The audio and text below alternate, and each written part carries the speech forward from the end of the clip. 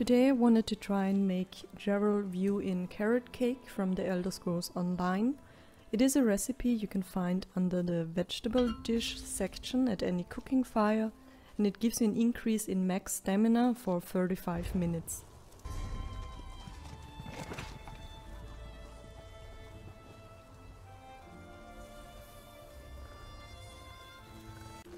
A few games back, in the Elder Scrolls 4 Oblivion, you could find the Jerall view in the city of Bruma, and despite the name, it's actually facing away from the Jerall mountains.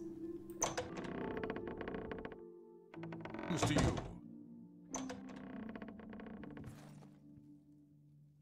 The innkeeper doesn't have any carrot cake to sell. He has flour, which is half the in-game recipe, but no carrots. In the kitchen of the inn you can actually find a recipe, but it's not for carrot cake but some sort of elderberry fruitcake thing.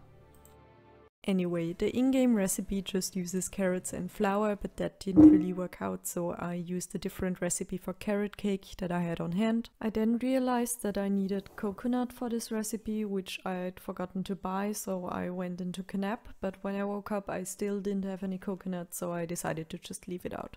I then grated my carrots, which took approximately 4 hours. By the way, both my partner and my sister said the cake did taste like coconut, so that somehow worked out.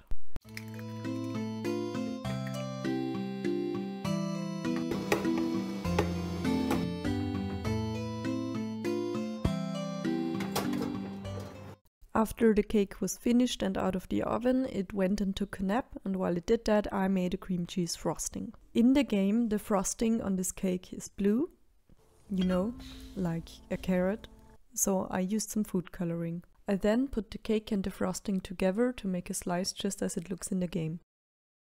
I couldn't get the shade of blue right, let me just... Perfect.